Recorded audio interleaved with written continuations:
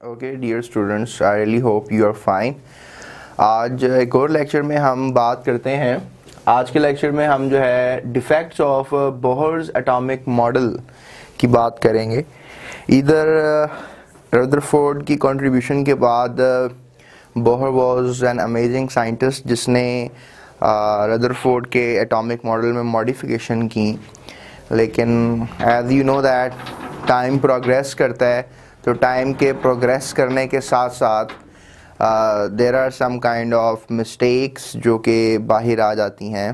तो you can say that कि Bohr atomic model जब उसने दिया तो उसके बाद बहुत सी मिस्टेक्स सामने आई उसके मॉडल में, और साबित ये हुआ, पता ये चला कि शायद there are some kind of not good things जो कि शायद बोहर एटॉमिक मॉडल में एक्सप्लेन की गई हैं। तो उनमें से चंद एक जो हैं हमारी टेक्स्ट बुक में शामिल हैं, तो I would just like to explain you that.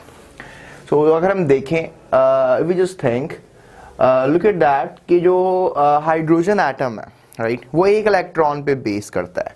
तो अगर कोई एटम एक इलेक्ट्रॉन पे बेस करता है तो we call it as a mono electron system. You know that mono means one, right, mono means one.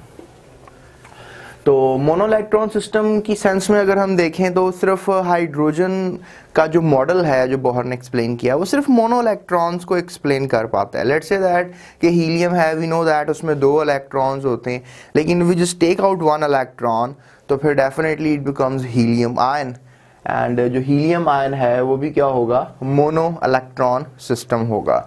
अगर लेट्स से दैट लिथियम है, उसके पास 3 इलेक्ट्रॉन होते हैं, तो अगर हम उसमें से 2 इलेक्ट्रॉन निकाल दें, उसमें +2 चार्ज आ जाए, तो फिर लिथियम के पास भी जो है यू कैन से दैट के there will be only a single electron.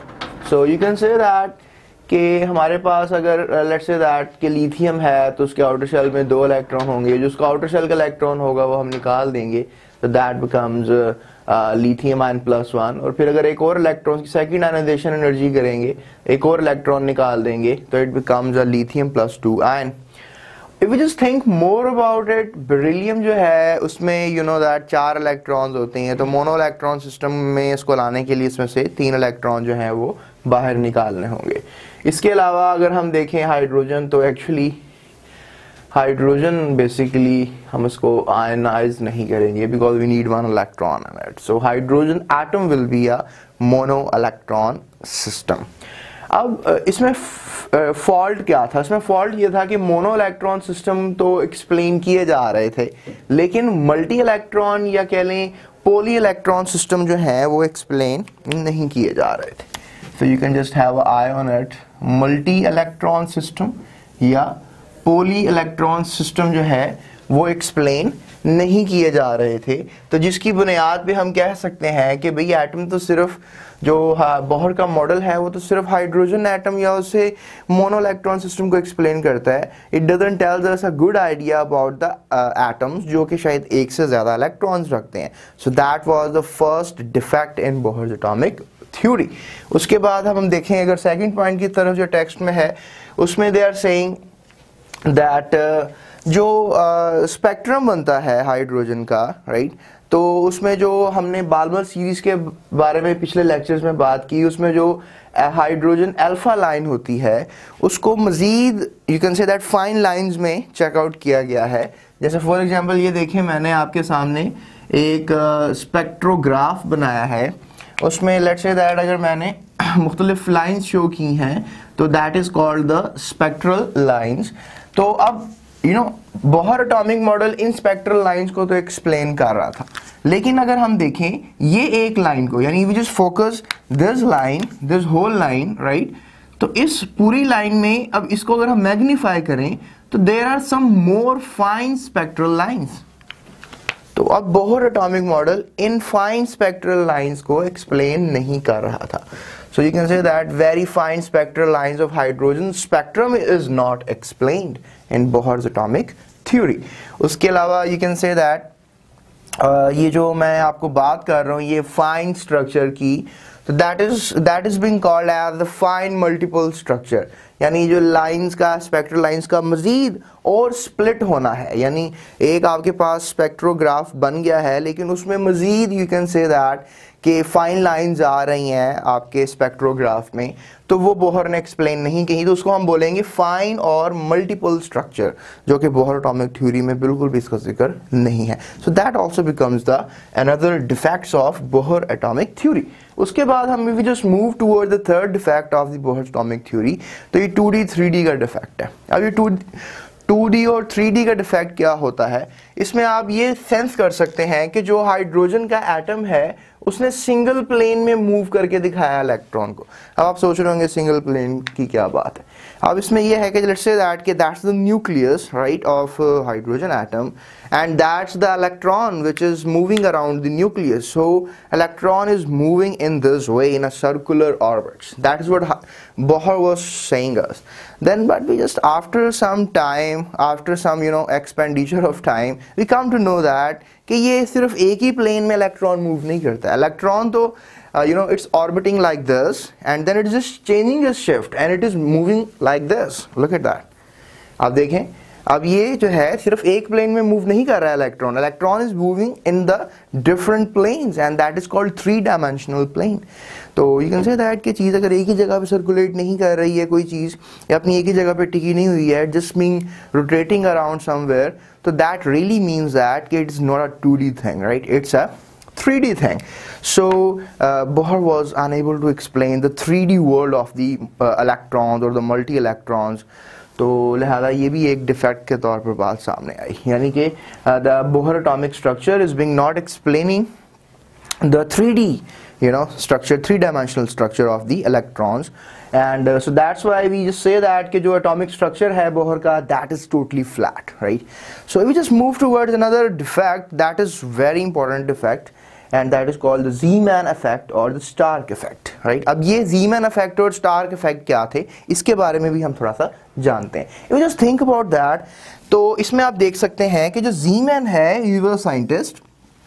अब इसने क्या किया, इसने जो मतलब अगर हम फॉर एग्जांपल एक एटम को लेते हैं हाइड्रोजन के और उसको हम उसकी स्पेक्ट्रल लाइंस को ऑब्जर्व करते हैं, राइट, उसको मतलब एक्साइटेड करते हैं, उसमें से डेफिनेटली रेडिएशंस बाहर आएंगी and these are called as spectral lines, तो स्पेक्ट्रोमीटर के अंदर।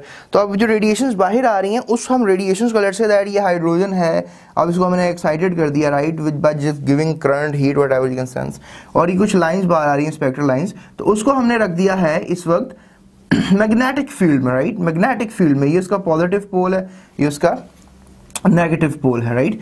तो पॉजिटिव पोल और नेगेटिव पोल जो है डेफिनेटली इन स्पेक्ट्रल लाइंस को कहीं ना कहीं डिफ्लेक्ट करेगा। तो ये अब जो है डेफिनेटली जो स्पेक्ट्रल लाइंस हैं they gonna deflect to some plane, if they are negative they gonna deflect towards the positive, if they are positive they gonna deflect towards the negative. If they don't have any charge, they're gonna move in a straight manner. I have told you this thing before, तो अब ये हमारे पास जो है ये मैंने आपको पहले भी बताया है कि जो पॉजिटिव और नेगेटिव फील्ड्स हैं इसमें स्पेक्ट्रल लाइंस की क्या हो रही है, डिफ्लेक्शन हो रही है टुवर्ड्स द एनी प्लेन। तो these deflections was observed by the scientist known as Z-man। तो उसने कहा कि भाई ये जो मैग्नेटिक फील्ड में डिफ्लेक्शंस हो रही हैं ये तो बोहर ने नहीं बताई, but there are some deflections, why these deflections are happening. तो फिर इसको भी एक डिफेक्ट के तौर पर काउंट किया गया कि बोहर ने इन रिफ्लेक्शंस को क्यों नहीं एक्सप्लेन किया, ये क्यों उसने अपने मॉडल में नहीं बताया। सो Z-man ने इनको एक्सप्लेन किया, so that's why that is called as Z-man effect. और यू मस्ट नो दैट कि जो मैग्नेटिक फील्ड होती है उसको कैपिटल B से जाहिर करते हैं। उसके अलावा स्टार्क इफेक्ट, अब स्टार्क इफेक्ट क्या था, अब when the idea came out to be कि भाई अगर मैग्नेटिक फील्ड में डिफ्लेक्शंस हो रही हैं तो स्टार के दिमाग में आया अगर मैग्नेटिक फील्ड में डिफ्लेक्शंस हो रही हैं तो why not an electrical field. तो फिर उसने जो है अब यहाँ पर यू कैन से दैट जो फील्ड सेट की जो एक्साइटेड हाइड्रोजन की स्पेक्ट्रल लाइंस के गिर्द थी वो यू कैन से दैट कि उसने इलेक्ट्रिकल फील्ड सेट कर दी, उसमें भी you know that positive poles होंगे और नेगेटिव पोल्स होंगे, और इस तरीके से you can just sense that कि ये जो स्पेक्ट्रल लाइंस हैं they gonna show some kind of deflections. तो ये डिफ्लेक्शन जो है अब हाइड्रोजन की स्पेक्ट्रल लाइंस शो कर रही हैं, तो इट मींस दैट कि they are positive with these kind of phenomena. तो इसलिए फिर हम कहते हैं कि भाई कि जो हाइड्रोजन एटम है वो स्टार्क इफेक्ट भी शो करता है, यानी हाइड्रोजन एटम की जो स्पेक्ट्रल लाइंस हैं वो स्टार्क इफेक्ट भी शो करती हैं, जबकि बोहर ने स्टार्क इफेक्ट और जीमन इफेक्ट दोनों के बारे में अपने मॉडल में जिक्र नहीं किया। So you come to know that कि जो डिफेक्ट्स हैं मेजर, अगर उसको हम रिवीजन के तौर पे देखें तो मोनो इलेक्ट्रॉन सिस्टम को एक्सप्लेन करते हैं, मल्टी और पॉली इलेक्ट्रॉन सिस्टम को एक्सप्लेन नहीं करते।